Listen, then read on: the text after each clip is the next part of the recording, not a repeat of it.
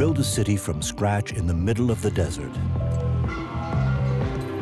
A city that can house 50,000 people in a completely sustainable way. A city that recycles all of its waste and that runs totally on renewable energy. It's a gigantic experiment. For this dream to come true, the world's top scientists have been recruited. The alternative to provide the power needed from the old UAE by burning diesel, I think this is a much better solution. We've reduced the temperature that the body experiences by 20 degrees. It's staggering what you can do.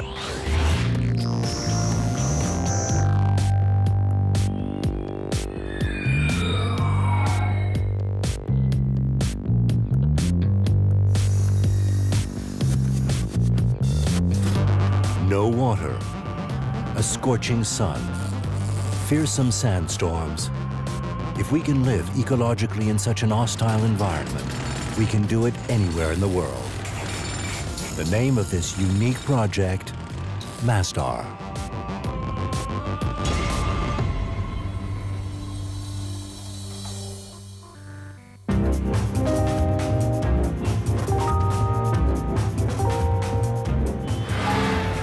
Abu Dhabi, the largest of the 7 United Arab Emirates, bordered by the Persian Gulf to the north and the Rub al-Khali Desert to the south.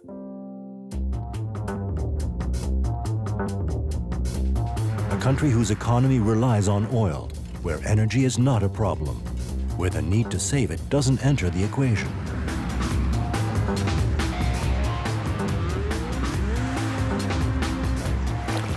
Natural gas is available in abundance, making it possible, for example, to produce water and use it lavishly, or to air-condition buildings around the clock. Back in the 1960s, Abu Dhabi looked like this.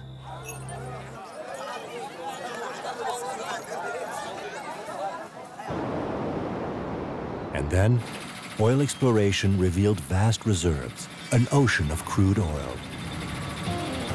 When we think of Abu Dhabi today, we think of this. Oil income has funded the most outlandish architectural projects. Yet it is in this country, ruled by black gold, that the idea of a city powered exclusively by renewable energy has seen the light of day. In the first decade of the 21st century, the price of oil remained high, but the Emirates saw into the future. They knew that the oil would someday run out, and indeed, the world's production of black gold has now peaked. Because it is a non-renewable energy source, they had to think to the future. So Abu Dhabi set itself an incredible challenge. Invest its petrodollars in a wild project, build an entirely ecological city, a futuristic city housing 50,000 people in an area of 2.3 square miles, powered by renewable energy. Have a zero carbon footprint, and be finished by 2025. Something purely sustainable, 5 times the size of London's city in less than 15 years, an almost impossible task. The venue selected for Masdar is some 10 miles from the capital of Abu Dhabi. The builders had to start from scratch in the middle of a burning desert because land on the coast was already taken.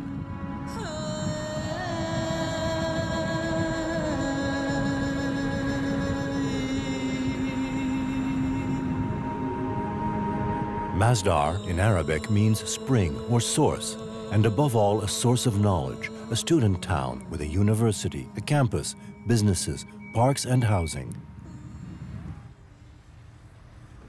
February 2008, the work starts. London architects, Foster and Partners, are in charge of designing the city.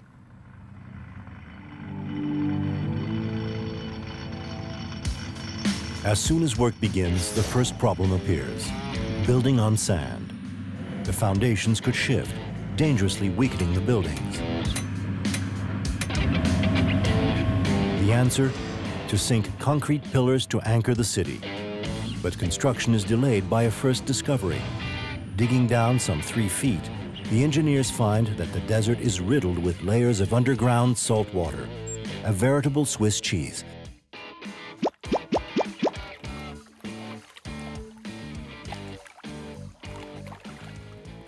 It's hypersaline, which means it's a lot of salt in there, and that actually has a very negative effect on the concrete. It'll break it down.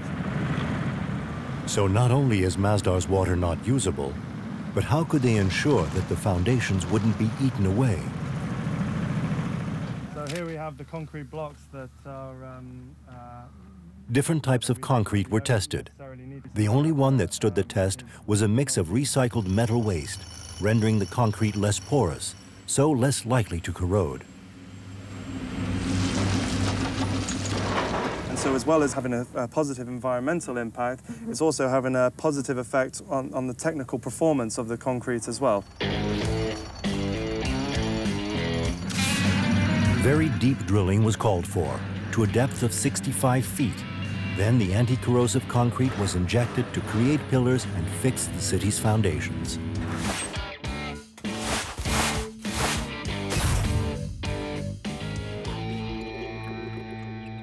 For the city to be truly ecological, everything has to be recycled.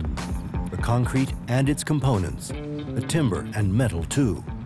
Nick Brown is in charge of ensuring that each procedure on the worksite obeys rules of sustainable development.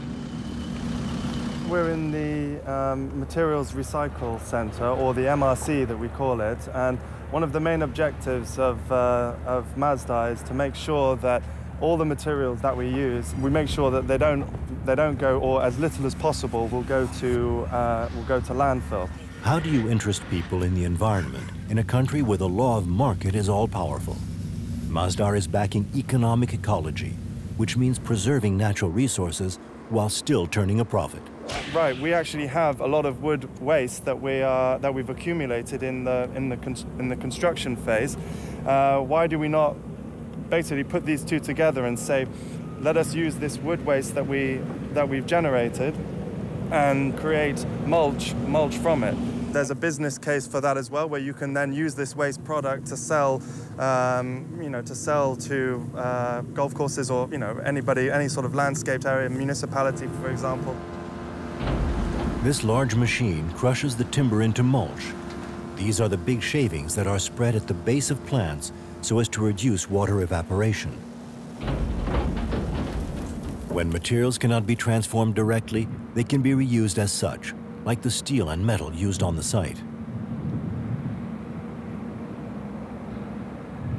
Traditionally, throughout the world, there is a very, very strong steel or metal scrap market, and that is basically go to the steel recycle market and basically find the highest bidder.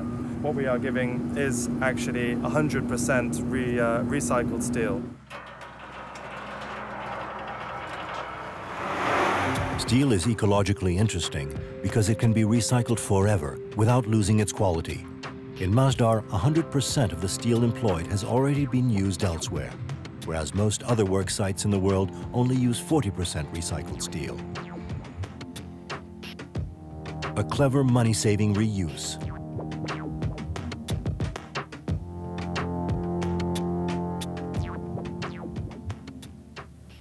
The actual definition of sustainability is, what we call the three Ps. So that's people, planet, profit. And so, yes, you can make sure that your materials are 100% recycled. If they're not financially, cost effective, if they are way too expensive, then that in itself isn't sustainable. With people, you're looking at the social side of things.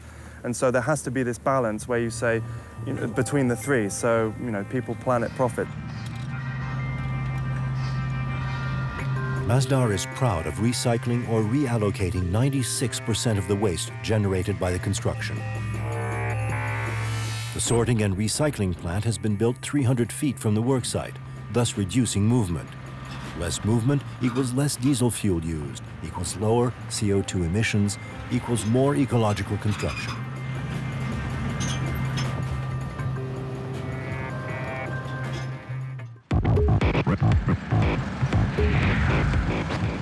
Early 2009, the work on the city's foundations has been underway for a year. Masdar Science and Technology Institute was the first district to arise from the earth. Time was short and deadlines were tight. There was only 1 year left before the university's doors were to open in 2010. This 650 by 330 foot area will be a specialized training and research center for renewable energy practices. The rest of the city will be built around this intellectual core. Austin Relton is one of the architects sent into the field to think up the city. We've tried to develop an architectural language that is specific to Abu Dhabi that couldn't be anywhere else. And we've also tried to, obviously Masdar City is a carbon neutral, zero waste city, so that's obviously our kind of key driver. The main obstacles to reaching this goal were heat and wind. 130 degrees Fahrenheit in midsummer. The air is stifling. They had to fight the shamal, a northwesterly wind that blows at 50 miles per hour and makes working conditions difficult to unbearable.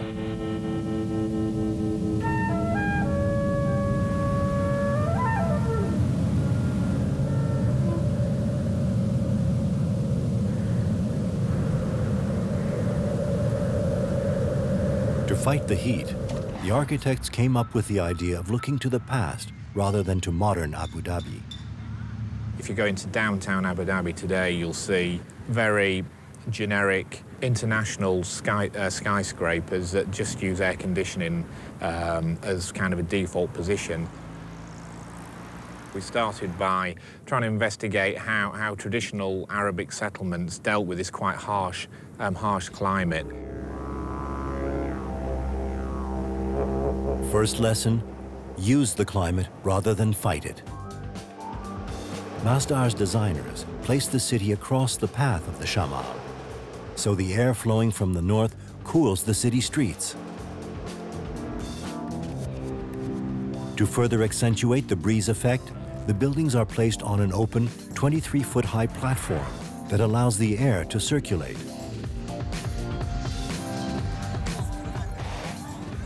Another lesson taken from traditional cities, place the buildings close together to create shade, which is why Masdar streets are barely 20 feet wide, even down to 13 feet for lanes.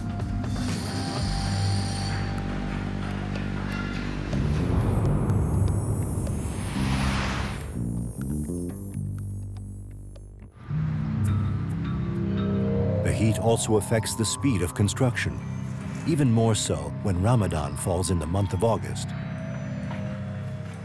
Most of the laborers are Muslim and abide by an ironclad discipline, neither eating nor drinking a drop of water from sunup to sundown.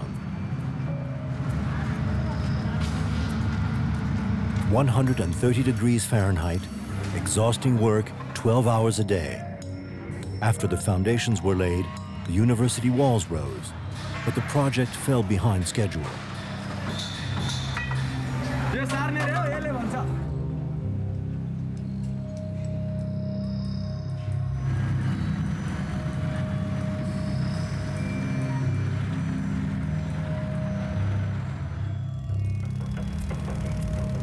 To avoid the hottest times of day and make up for the delay, a second crew continued to work at night.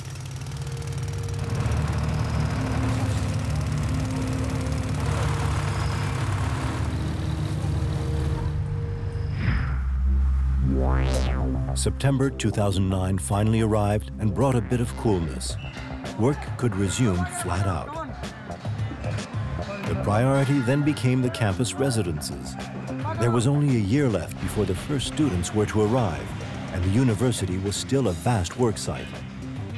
The engineers had to find a material for the facades that would effectively insulate against the heat. But most of all, this material had to be found locally to limit environmental impact. What existed near Masdar? Sand. We wanted to try and develop a local material so that the contractor would take the sand from all around us and he would fabricate these panels, which is a GRC. RVC, as in reinforced vitrified concrete, a blend of fiberglass and concrete, mostly composed of the sand that is plentiful in the Emirates.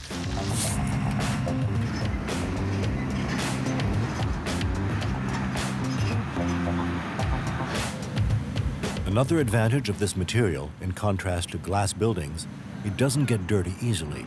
No need to clean it with lashings of water.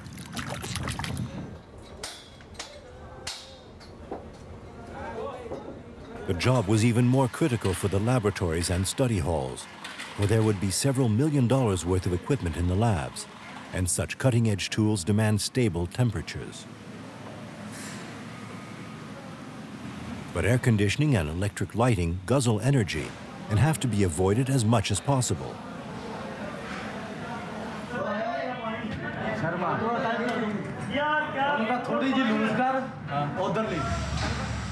The solution was found not through insulation, but by layering, with these round chips in the walls. It's a plastic sheet with a layer of air and reflectors underneath. When the sun passes through the first two layers, it bounces off the reflectors, keeping the heat from entering the building. When reflecting back out through the chip-dotted plastic, the sunlight is diffused, so that the light reaches the street, but the heat doesn't.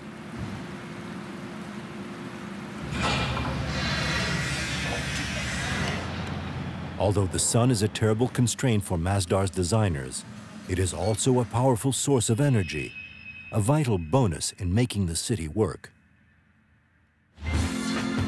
How can enough electricity be produced to enable 50,000 people to live comfortably? 50,000 people needing transportation, lighting, air conditioning, and hot water. On such a scale, the challenge is immense.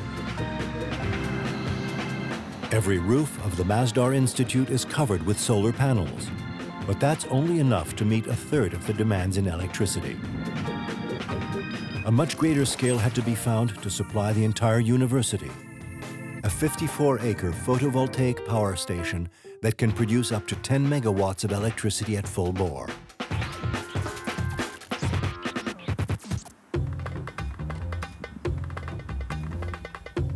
Professor Afshin Afshari, head of the Masdar Energy Department, supervises the work, his specialty being to increase the effectiveness of renewable energy sources. In this region, we have about 6, sometimes 7 hours per day of full sun energy.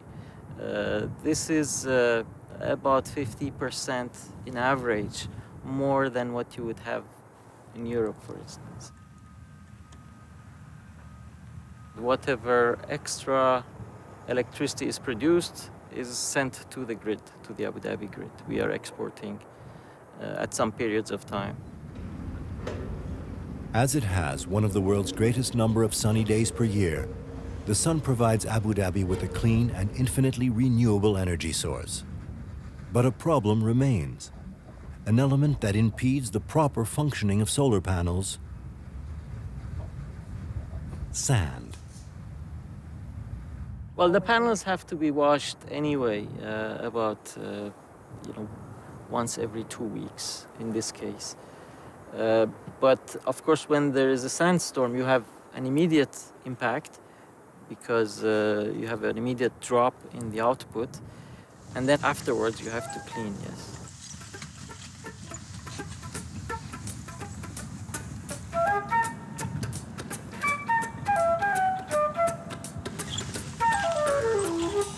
Removing the sand with brushes isn't enough. The only option would be to wash them with water. But it is work-intensive and not very ecological. Masdar researchers will be faced with one of their greatest challenges in the coming years. They will need to turn to nanotechnologies to find new, non-stick materials to prevent sand buildup. The first Masdar neighborhood is supplied by this huge solar farm. But with the city expanding, another gigantic sustainable power station is being developed a few miles away, out in the desert.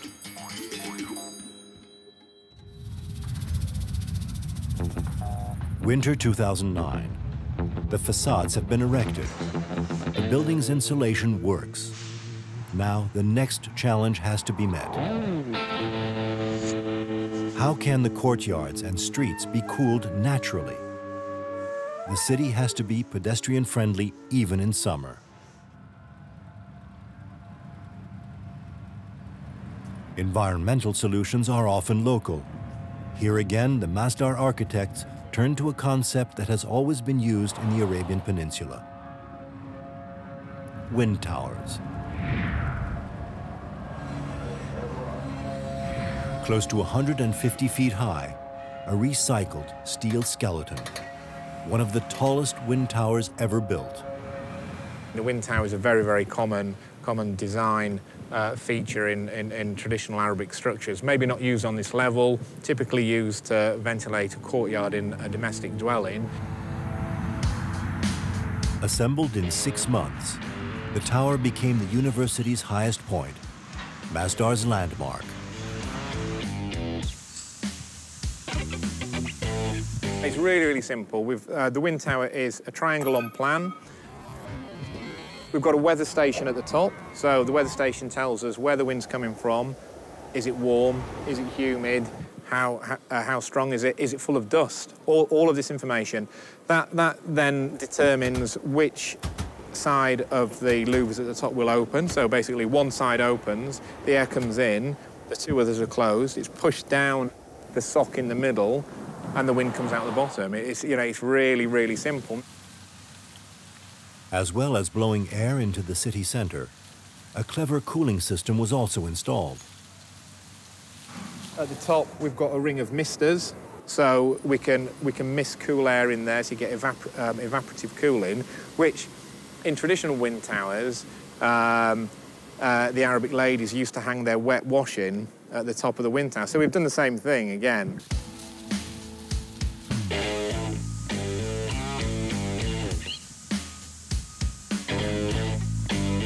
By both spraying and fanning, the wind tower casts humid air over the town center. As they evaporate, the tiny water droplets absorb the air's caloric energy and cool it off.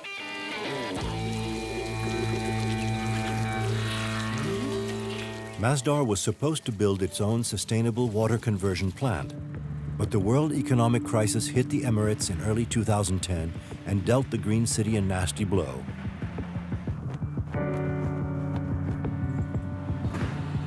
The construction budget for the city was reduced by 15%, lowering it to $18 billion. Because of this, the plans to produce water had to be shelved. Office buildings, housing, retail outlets, the building of other neighborhoods was postponed. So all efforts were focused on the university.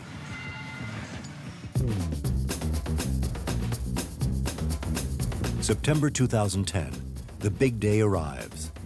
Over 72,000 square feet, some 100 apartments, 4 laboratories and a library, the buildings were ready on time.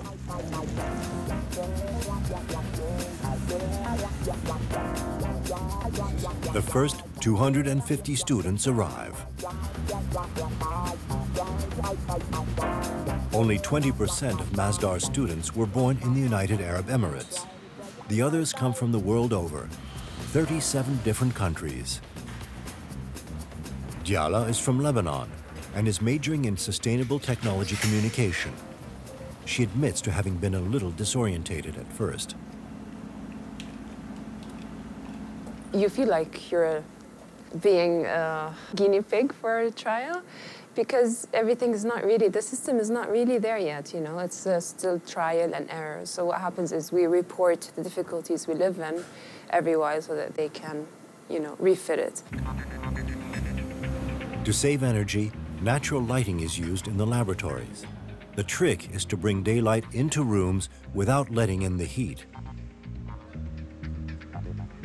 So if we turn around and we look at the lab facade here, we were talking about keeping the sunlight off the glass. First of all, we've limited the amount of glass. One of the rules of the master plan is you can't have more than 30% of any facade glazed. So the glass is strategically positioned within here, so the kind of double bay you see at the bottom here is where the scientists would sit down and stand up, so when they look out they see outside, and the bay at the top is to let light come in and bounce off the ceiling and illuminate the space, provide a general level of light within the space. But if you look at the louvers, what we've done is we've analysed every single facade of the building here with quite sophisticated software, so we know where and when the sunlight hits it.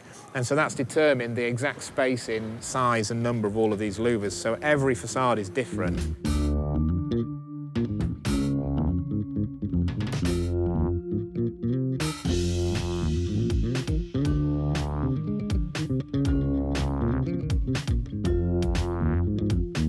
On first appearance, it looks like it's not finished. Oh, well, we've put some louvers on the glass, some of the vertical louvers, but we've missed an area. That area never gets direct sunlight. We know that's always in the shade, so we don't need to use materials.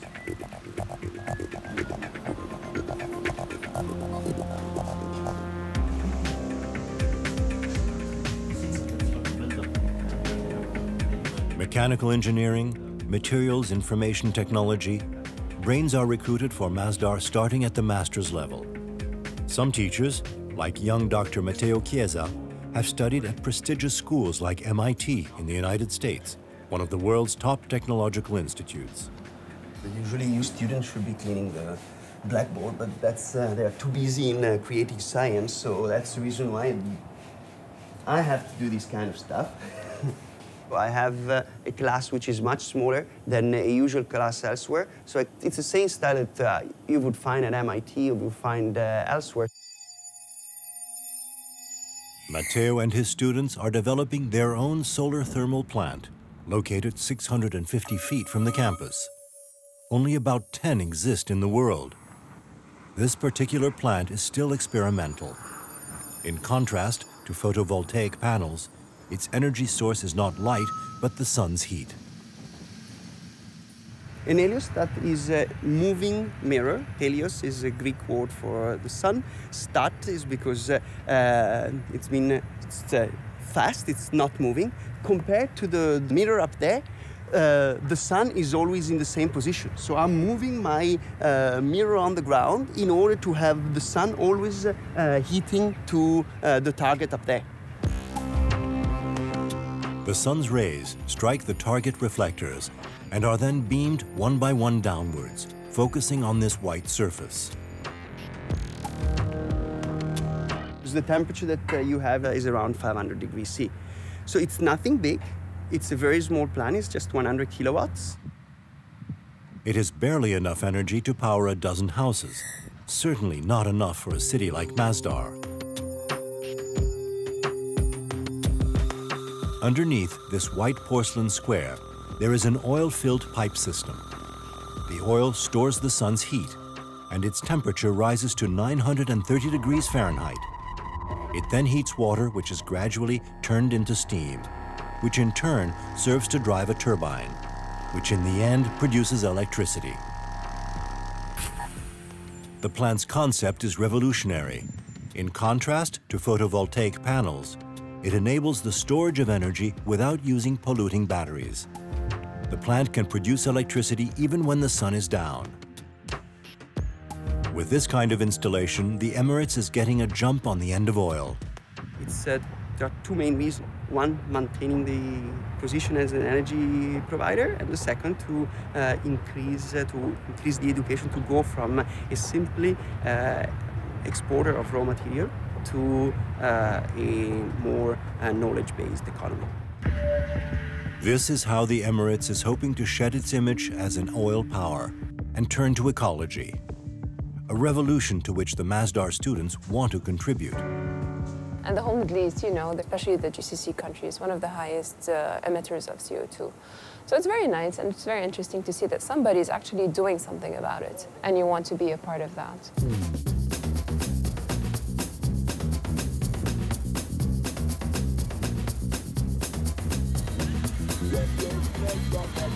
The campus is growing. A year later, 100 more students enroll.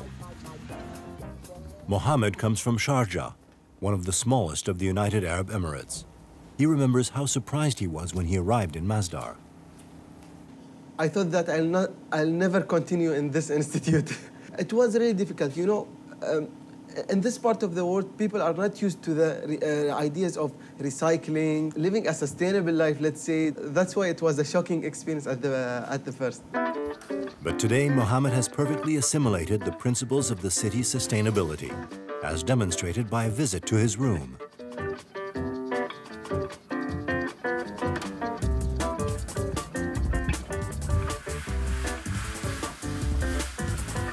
"540 square feet for Mohammed alone, or 5 times larger than an average student's room at a European university.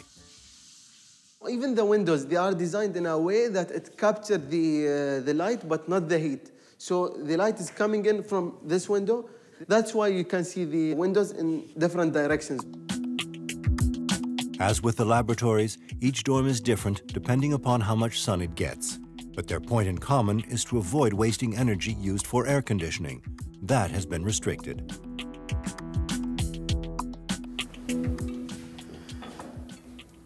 The AC controller, you cannot control it. So they are fixing the temperature to 24 or 23 to 24.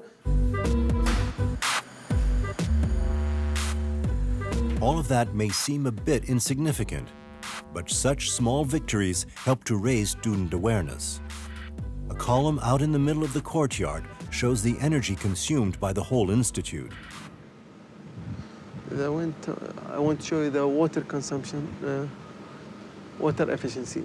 Now we are consuming at this hour, 11 o'clock, 1,820 liters of water. From, let's say, 3 a.m. to 8 a.m., the consumption was too low. Everyone was sleeping.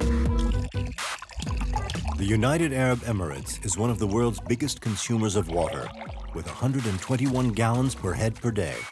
The average in Britain is 39 gallons. Masdar aims to reduce this consumption to 23 gallons per head per day. To reach this goal, the entire institute is monitored. Each student's usage is analyzed and the energy accounted for. Water and electricity consumption, temperatures, breakdowns, leaks. All this information converges to the campus's basement, the city's nerve center. This is the domain of Martin Potter, Masdar's technical manager. He is responsible for enforcing the principles of sustainability on the campus.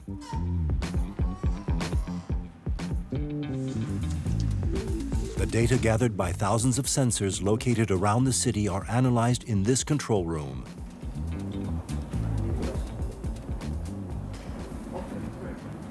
We can actually measure down to 1 kilowatt per hour, and we can differentiate between each and every residential apartment on campus. So if I put all the information together on a graph, I can go and knock on somebody's door if I choose to and say, you are the biggest power consumer on campus. And you can't deny the figures, because we know the figures coming out of the system are accurate. Facts are facts. So it's not like we're assuming that you've left your lights on. We can see if you've left your lights on.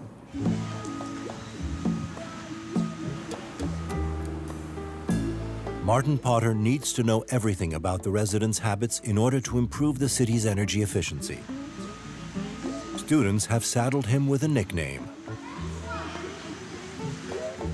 The Green Policeman, yeah. I'm kind of big brother, but at the end of the day, we're all here to prove that sustainability does work, and that sustainability doesn't have to impose on your daily life. It should just become what you do normally. It's not been easy sailing.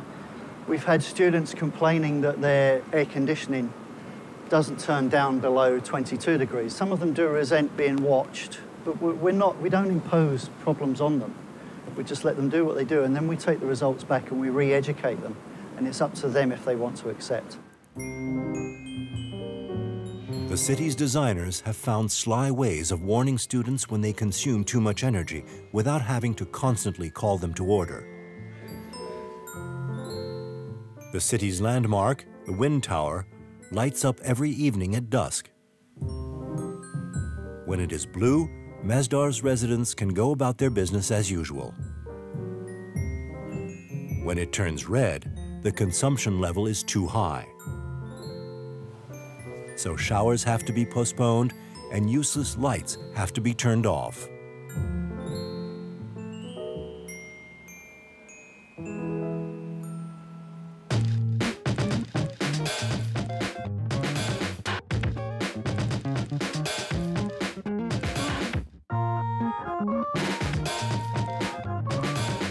Early 2012, 2 years after the Masdar Institute opened, the Austin Relton team tried to gauge the architecture's impact on the pedestrian environment in real terms.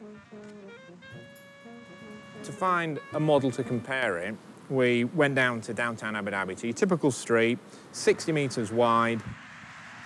Because of the urban design in downtown Abu Dhabi, a day when the air temperature is 39, it makes you experience a temperature of 52. So on the same day, we then came to Masdar City.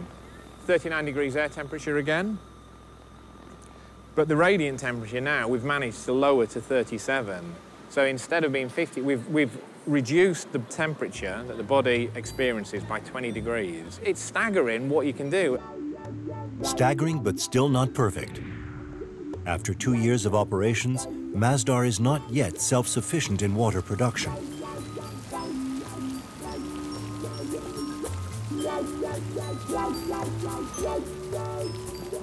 Take these fountains, for example. They cool off the atmosphere, but the constantly flowing water is not recycled. Water is one of the challenges that we are not directly addressing. For now, this water is produced by desalinating seawater, a process consuming natural gas and a source of pollution.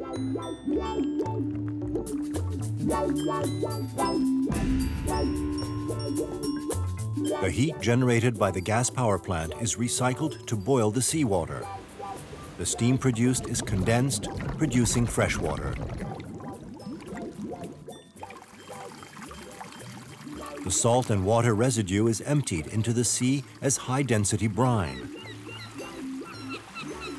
The system is ingenious, as it produces both energy and drinking water.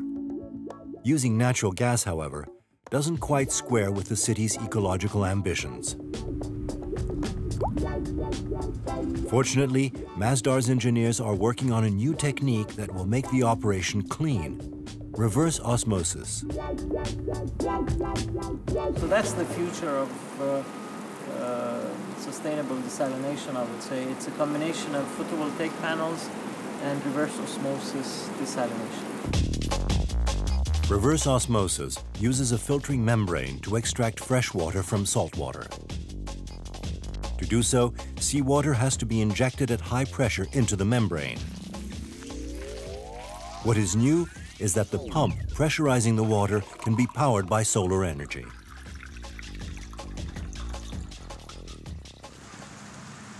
This technique will have to be adapted on a large scale to enable water production in Masdar without burning gas.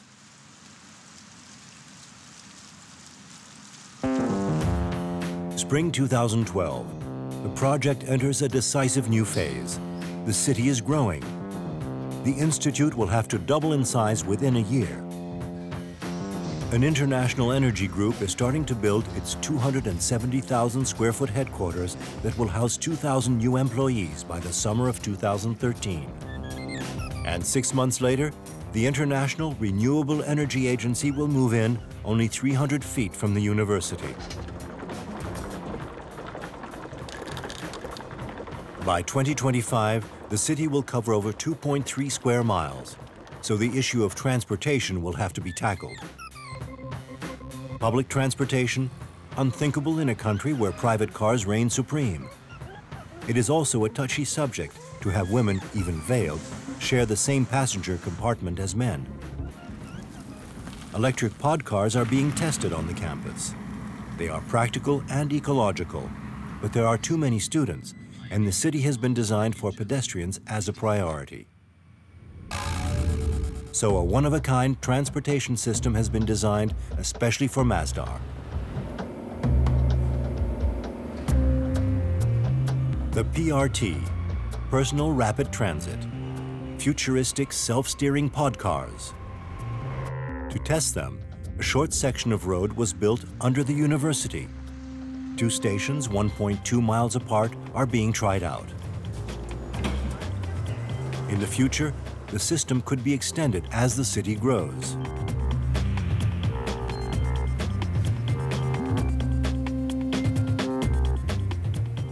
It runs around about 40 k's an hour. It is pretty quick, yeah. The system works automatically. It works out distance between cars. As you can see, it's going to park itself now.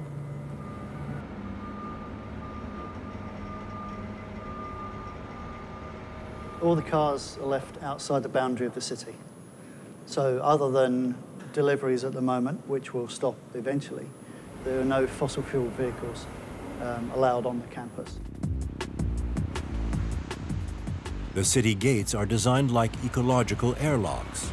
Polluting cars must be left by their owners in the parking lots, where they transfer to a PRT. We become pretty blasé about it all. You know, you hop on a car whenever you need to. When you bring visitors, they're, oh, it's fantastic, how good's this? And okay, yeah, it is good. We just use it. The first route to be built leads to the campus center. If the city lives up to expectations, there will be a station in each Masdar neighborhood.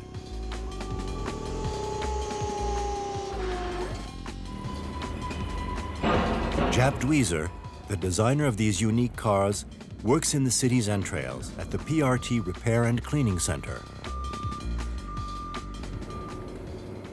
In the floor, we have magnets every 2 meters. Underneath the PRT is a magnet ruler that sends the magnets. And the PRT has a layout from the whole track, also a database with the magnets, and combined with a gyro and the wheel encoders counting the turning of the wheels. That's how we navigate. Like everything else electric in the city, the PRTs run on solar energy. In this room and in every station, we have a charge pad. As soon as a PRT arrived, the charge pad is going up, and we have 2 contacts underneath the PRT, and through that, we will charge the battery, if necessary. The PRT batteries provide 5 hours of autonomy, but they are partially recharged at every stop at a station, enough for the PRT fleet to work continuously. Safety remains the top priority for Jaap and his crew. So he sees me already from a longer distance. So you can see it slowing down already. And then approximately 2 meters, it will stand still. And if I walk away, he will follow me like a dog. And I stand still again, and it will stop again. Underneath the PRT, just in front of it, we find the laser sensor. That is the main safety that we're using. If it fails, it never fails. And before we hit anything, we have also switches in the bumper. So as soon as we switch, it will stop also. PRTs are loaded with ultramodern sensors. A magnetic detector beneath the vehicles identify the magnets in the ground, and the front and rear lasers detect obstacles.